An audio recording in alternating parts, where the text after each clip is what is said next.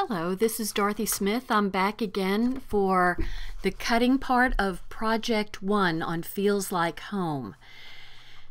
And so what I'm going to do, this is not usually how I do things, but I'm going to cut all the pieces out for Project 1 so you can see how each of the entire projects goes together.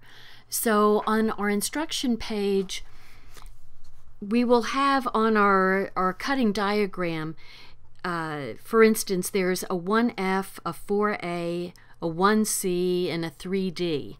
And so 1F means that it is from Project 1 and it goes into position F. 4A means it's from Project 4 in position A. So I am cutting all of the ones out first, and then I'll cut for Project 2 and then 3 and then 4. I made a couple of mistakes doing this, so I'm thinking that probably the best thing in the long run, and of course I don't get a second chance at cutting, but the best thing to do is all of your cuts at one time and set them aside in piles, and then put your projects together according to your pile.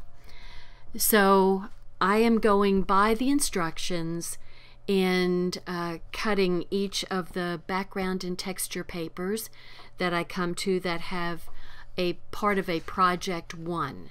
So I went ahead and cut the pink flower and gray plaid background, and now I'm cutting the black and white stripe that has the dotted pink background, and got my rectangles for that. Those are going to be mats for the some 4x6 pictures, and I am cutting the leaf background with the whitewashed wood.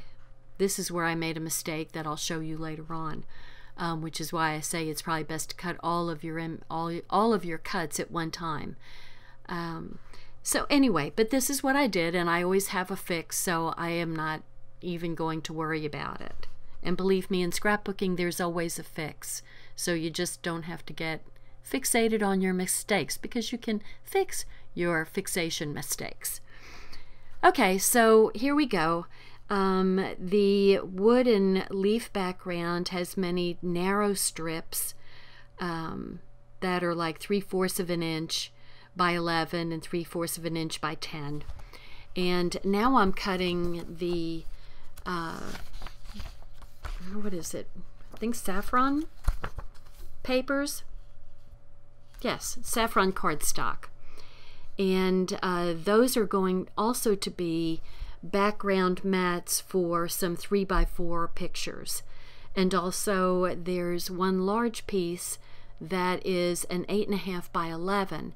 So that's going to be obviously the big mainstay for that particular page. There's going to be room for a 5x7 photo that goes on white, and so the saffron is a mat for some white cardstock that is going to be the background for the 5x7 photo.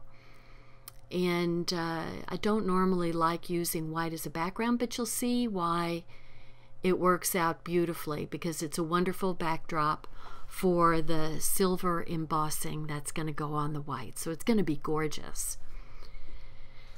So after the saffron comes the white cardstock, and that has some very narrow pieces that are 1/4 of an inch, and those are going to be used for journaling. And there's an 8.25 and 10 by 10 3/4 page that gets cut, and that's what is the mat that goes on top of the 11.5 by 8.5 saffron cardstock. So the little tiny journaling strips are going to be cut down to 5.5 and 7.5 inches.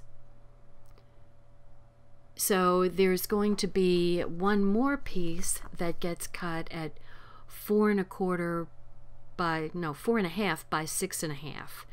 And that's obviously a background for a 4 by 6. And once again, you'll see why we're using the white as a background for a photo. There's my journaling strips. And for some reason, I only had one piece of white cardstock with my kit, which was strange. But I always have white cardstock around, so I didn't worry about it too much. So I'm trying to speed up the cutting here because it's pretty boring. If you've cut any kind of pieces of cardstock before, you kind of know. So there's project 1. It uses the charcoal gray hexagon background. So I'm gonna pull all my pieces together. Okay, and now I'm going to pull out my background papers, which are the charcoal hexagon papers. And the backside is a really pretty kind of tile type background. That's gorgeous, isn't it? It looks like something you'd put on your backdrop for your kitchen. And the first thing I'm going to do is cut off that zip strip. And the zip strip has all sorts of really nice words that I will use later on as an accent on the pages. So I'm taking the zip strips off because this paper is 12 by 12.5 with the zip strip. So removing the zip strip makes my papers 12 by 12. And I have just prepared my background pages for project. Okay, so I'm back again, and I've got all the pages sorted, the pieces sorted for project 1 for Feels Like Home, the Deluxe Scrapbooking Kit. So I'm going to turn to the first layout on project 1. And there I go. So it's always good to read your instructions, which is something I never do. I just go by the pictures. So that saffron piece is going to be the backdrop for the white cardstock. And for the white cardstock, I'm going to use the stamp that was part of the Deluxe Scrapbooking Kit. So I'm going to move all the little pieces out of the way. And I'm putting my little cushion down so I get a good impression to make my first stamp. Now I am using Versamark, which is invisible kind of glue. They call it a Versamark ink, but it's sort of a glue. And it is to have the embossing powder stick to it.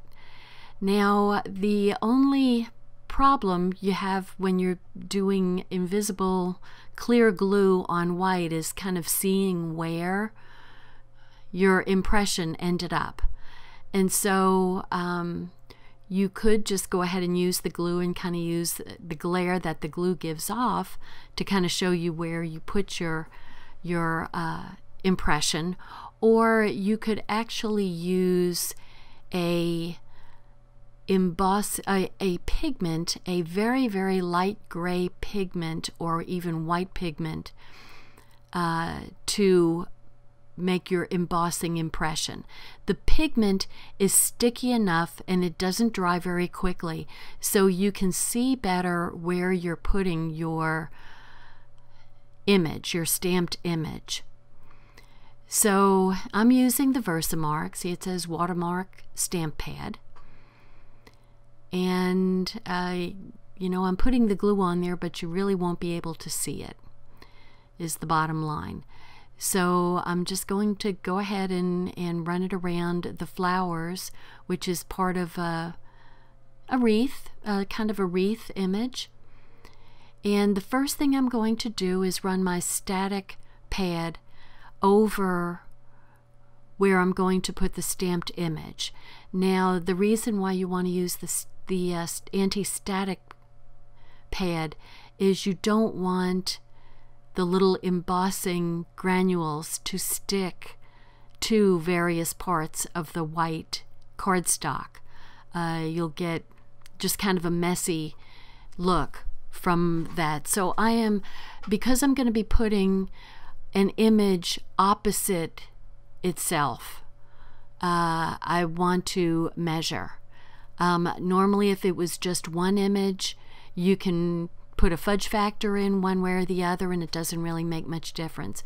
But these are going to be directly across from each other, and so you really kind of want them to be on the same level. Otherwise it's going to show that it's uneven and it might look a little funny. It'll be distracting.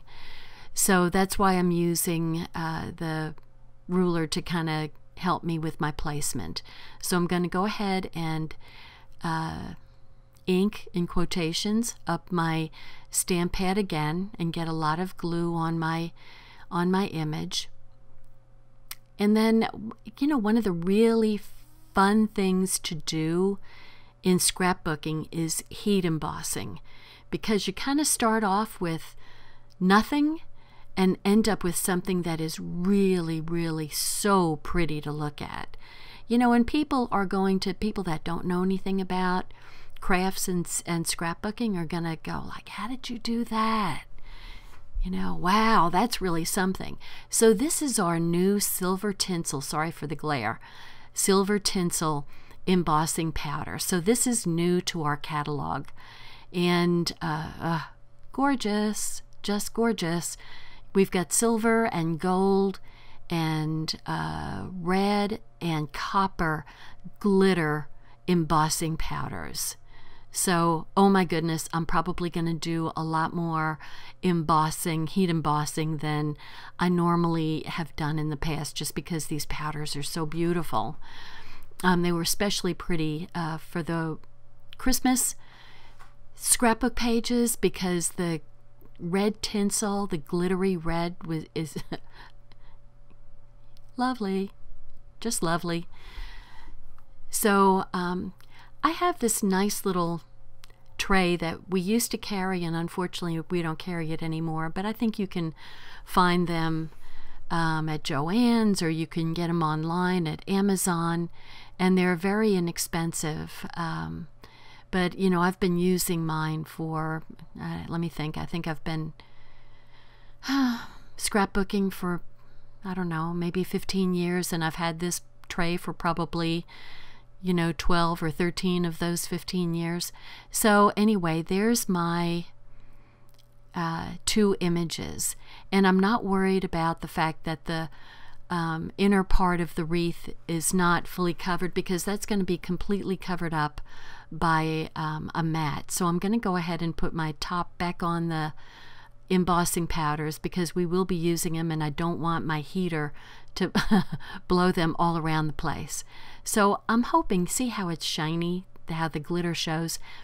So I'm hoping that as I heat it, I'm getting awfully close there. I did kind of burn one of my pieces of paper when I was doing my embossing later on.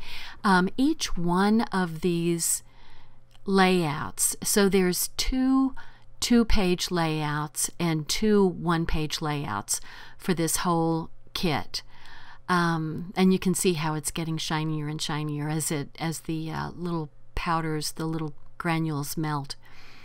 But each layout has the silver embossing on it. So it's really making us use our heat embossing, and to, you know, just use it more. And that's one of the purposes of these deluxe kits, is to make us use things to add texture and interest to our pages that maybe we just kind of set aside and don't do too much because, oh, I don't want to bring that out.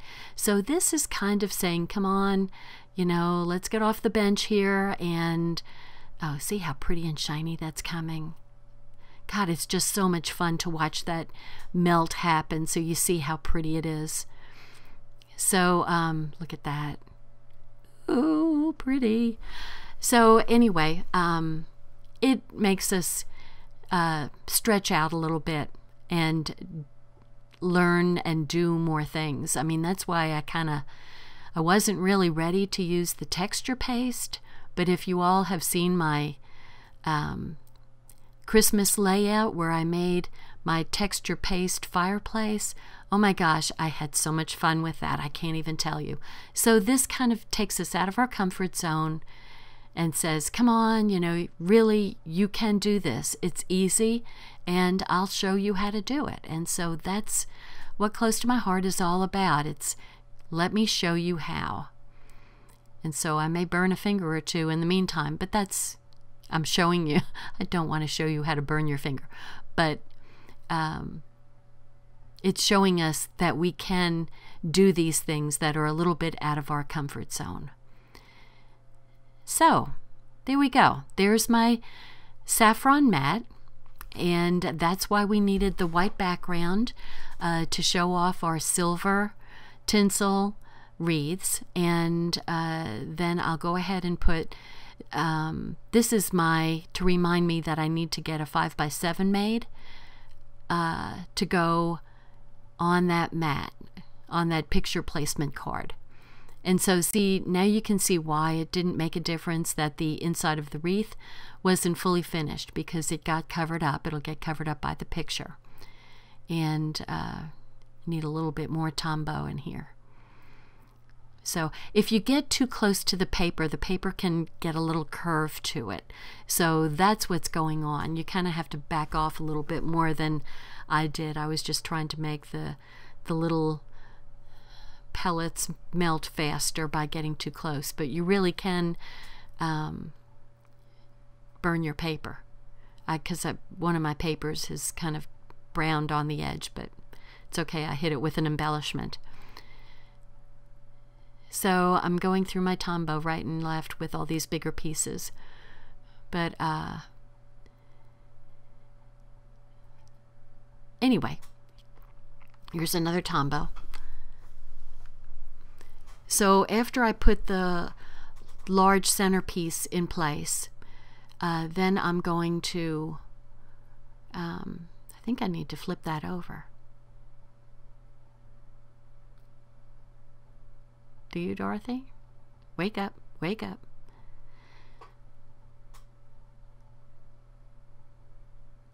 Or maybe I'm putting it at the top. Who knows? So anyway, I'm going to measure, which unfortunately is off screen there, which I didn't realize. So when you're doing these videos, there's a lot of stuff to watch out for, and somehow I didn't realize that I was off the screen at the bottom. So anyway, let me put this in place, and then the strips at the top there will go along the bottom of the scrapbook page to just add interest and more dimension. As you put in more layers, you get more dimension to your page, and that's where the interest comes from.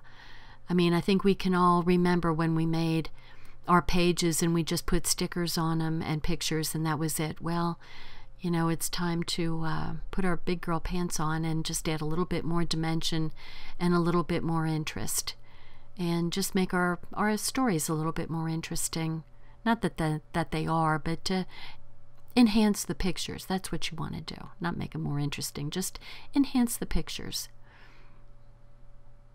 and show your love on the page. So the little light gray plaid is going to go down at the bottom there, and then I'll be putting some of the hearts and zip strips on the bottom on top of that. So if you remember, I cut the zip strip that had all the words on it. Well, this is where it's getting used. So it says love and home and happy and grateful, and all of those wonderful words that we want to keep in mind in our homes. We want to keep love and happiness and be grateful for what we have. And anyway, sometimes we need reminding. So I put the little flower, or not the flower, what are those? Those are leaves. I'm putting that in place, and I'm putting a very shallow banner flag on it at each end. Just very, very shallow point. So just something to take the straight edge off, and but not my usual deeper points. And you can see that that's the back side of that whitewash paper. So, and it just adds, you know, just a little bit of interest without really interfering. You know, you're using leaves on the wreath and leaves on that little strip, and then you're going to, so you're kind of copying elements, and that always adds some artistic interest to whatever you're working on, a card or a page or a painting or your home, you know, a wall, whatever. You want to add interest, and you also want to have repetitive elements, so it kind of enhances what's already there. Not having taken an art class, I don't really know how to explain it, but having the repeated silver glitter brings strength to the wreath. I mean, it makes you look at it a little bit stronger. And then the words are always good. And then the next thing we're going to put in place, we're going to make another little banner cut over here, and this was just to enhance the heart that's going to go on top of it. So I'm just making a little banner cut. I do like that pink, but this is mostly about gray and white. And so see, the gray and white was also a repeated element. You've got the background, you've got the words, you've got the little plaid strip, and then you have a striped banner. And, you know, so you would think that hexagons and plaids and stripes, oh my goodness, that's going to be too busy looking. But look, it's not. It goes. And I think it's because you're just using the same colors, and they just kind of enhance each other. And then the little heart just adds a little touch of pink, just a little bit of sweetness to that page. And I think the page came out wonderful. I'm really, really happy with that, and I'm really glad that, you know, I had to pull out my heating tool. Our new heating element is different looking than the one I have. Looks a little bit more like a hair dryer than just a straight heating element. Either one works fine. Now, they did give us the other embellishment along with that silver shimmer trim that they gave us, was the silver. Actually, it's not just silver, it's silver and white and opalescent sequins. And so those are just going in little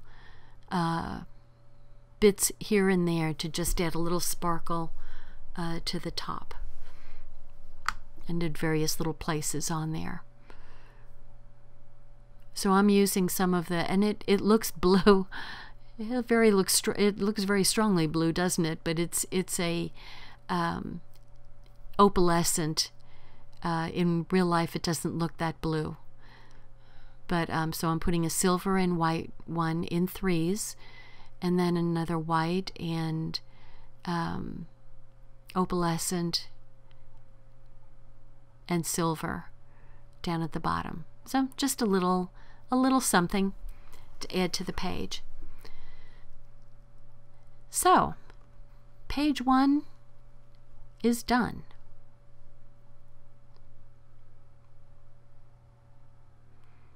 See, at first I tried to put the sequins on with a glue dot, and the glue dot was really too big, so I'm changing it out for my glue pen to put them on with the glue pen, so that it's not quite so obvious. So the glue pen works well with the little sequins. You could also use the micro dot glue dots on the sequins, and I just didn't have them handy, and I did have my glue pen handy. So that's another type of adhesive you could use, and it's actually probably easier to put the adhesive directly on the cardstock and then put your sequin on top of it. Much easier to deal with. So there's my page 1. I think it's finally done. And onto the right hand page. And so I've got all my pieces sorted onto this page. Try to keep them together, but that doesn't mean that it's going to be perfect all the time. And so we're going to do another heat embossing element. I told you each page had an element on it. And once again, we're using the white cardstock as the backdrop for the silver tinsel glitter from Ranger. Close to my heart is now carrying the Ranger embossing powders. So I think we've carried them actually for a long time, but these particular ones are really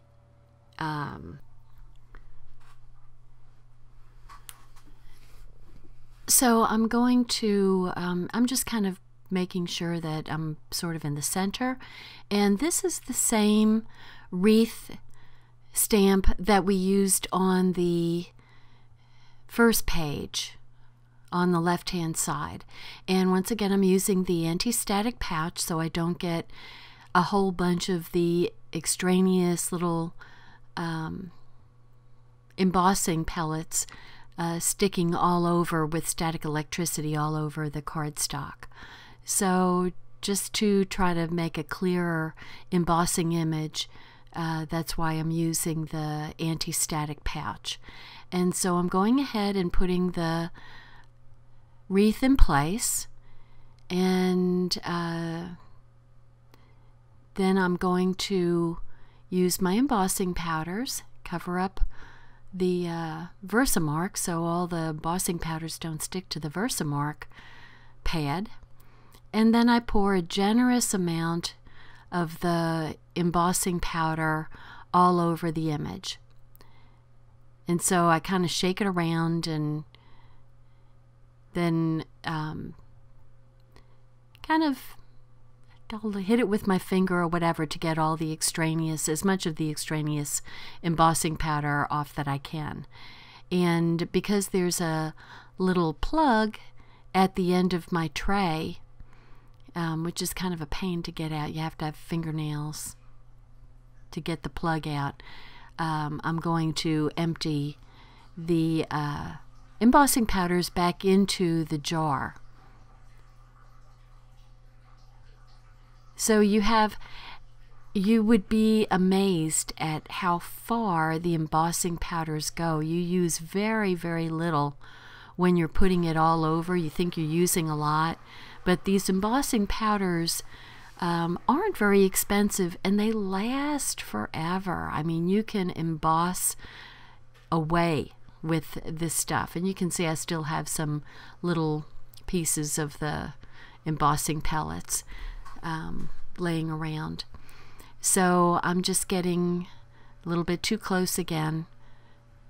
And what you want to do is, once you see the powders starting to melt, they start melting very quickly, and you can just kind of scoot around the whole image and they start melting. It's sort of like they reach this point and then they all kind of start melting at one time. So it's really fun to watch, but just see how shiny that is. It really turned out to be such a pretty image. For it's very delicate for these gray papers. And if you have any vintage photos, any black and white vintage photos, I personally think these papers would be wonderful with vintage photos. But they're also good for anniversary photos or Valentine's Day photos, or even probably some wedding photos. That would all work nicely on this particular paper and layout, because it has the grays give it a certain amount of sophistication, I think. So I'm going to go ahead and go by the measurements that are on my schematic up at the top there. So you're given every measurement from top to bottom, side to side, and the papers, usually these hexagons are even going all the way across, and so if you kind of get where one is supposed to be, you can kind of use one at the other end of the paper to help you make sure that it's even. I'm just marking a corner here, so I know I go back to where I did the measuring. That's all I'm doing with those things. Nothing spectacular. So anyway, the next element that's going to go in place is the white cardstock, and that gets kind of over to the side. So there's going to be room enough for 2 3x4 pictures on the stripe paper, and they have the white cardstock and the embossing element kind of on an angle, and there's going to be a 4x6 picture that goes on that particular piece of paper. So I went ahead and put it in place, and then what is easy enough is to put the saffron mats for the pictures in place also. So they're going to be probably ½ an inch or so over from the edge of the striped page.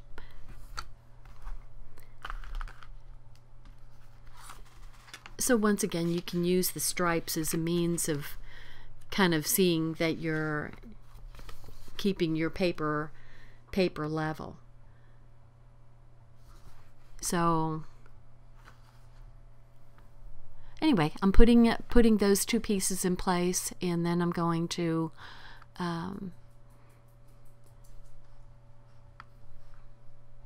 put the picture placeholders also in place. And I'm realizing right here that I think I cut that one piece, it looks like about 1/4 or 1/8 of an inch too long. So not a big deal. I've got the cutter close by, and I'll go and trim it down so it's the same size as the one on top. And fortunately I put the smaller one in place first.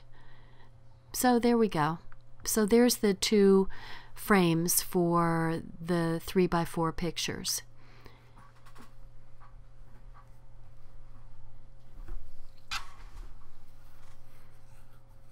So I'm going to go ahead and put the 4x6 picture placement holder there, and see how much of the frame sticks out, the embossed wreath sticks out from the picture. I mean, it's going to be, what a nice enhancement for, whether it's a color picture or a black and white picture, it's going to be a very pretty enhancement for the picture.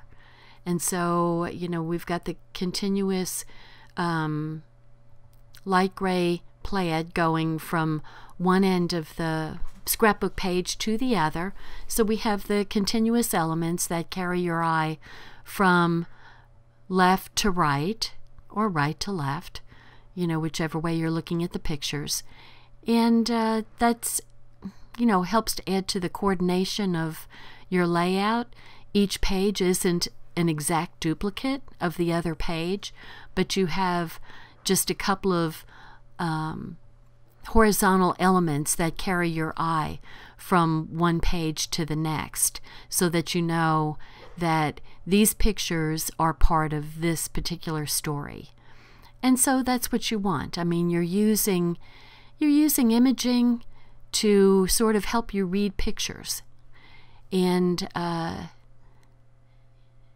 you know, so it's a very good way of following a story. So even a child who doesn't know how to read yet, they don't have to be able to read. They can just know that, you know, my eye is following from this side to that side, and they can look at the pictures and get a sense of what's going on. So you could have little children look at these pages and see what's going on with their family. Now, this element that I'm putting in place right now, this banner that's essentially the title for the page, is one of the cutout elements on that paper that I showed you that had all the different elements on it. So there were things like home and hearts and banners and a little house. There were various things. So this is one of those things that I cut out by hand. So, I mean, it was not hard to do at all, because you've got a nice wide white line to follow, so it makes it very simple. Now, these elements are also the same thing. So you can tell because they've got the little triangle dots on the back side, so you know that that's that same paper that has all these different elements to it. And they're so pretty, and, you know, add such a nice touch to the papers, to the gray papers. So I'm really happy. I was kind of surprised when they first started using these pages that had these cutout elements on it, because I thought, well, they're awfully busy to put pictures on. You know, it was like, didn't quite get what was going on. And then, you know, when I realized it was, you know, elements that the paper was actually meant to be cut, it was like, oh, okay. And so the elements that they have are usually really pretty. I'm not sure why they're doing this. If it's a new thing in scrapbook paper, don't know. But they are beautiful elements. And you know, it's something a little bit different from, it gives you more elements than just the stickers. So maybe this is just another way to make stickers. I don't know. Anyway, I added some more sequins to the page, and once again I used the white and silver and the opalescent. And so here we have the right and the left page. And the one thing I did forget to put on these papers were the little thin 1/4 inch jotting journaling strips. So don't forget to put those in place. I'll add mine later on. So anyway, we're on to the next. Project 2 is coming up shortly. Thank you. Take care. Bye-bye.